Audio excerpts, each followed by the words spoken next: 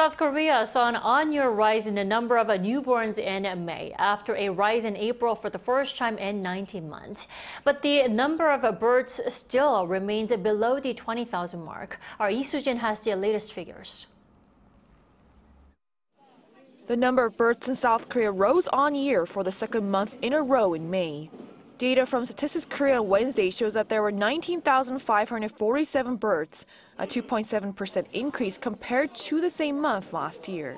This marks the first time since November 2015 that the country has seen on-year increases in the number of births for the second consecutive month.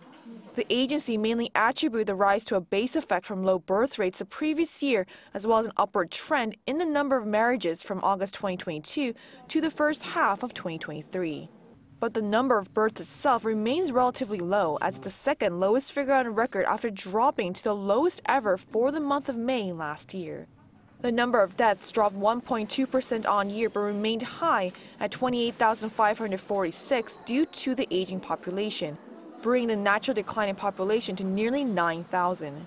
The number of divorces dropped 5.6% on year to nearly 8,000, while there was an uptick in the number of marriages.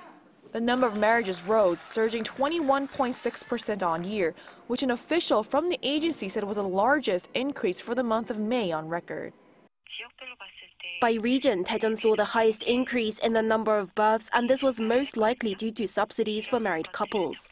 But other regions across the nation, other than Daejeon City, also saw rises. The agency said that while further observations are needed, as of now it expects the nation to continue seeing increases in the number of births and marriages in the latter half of the year.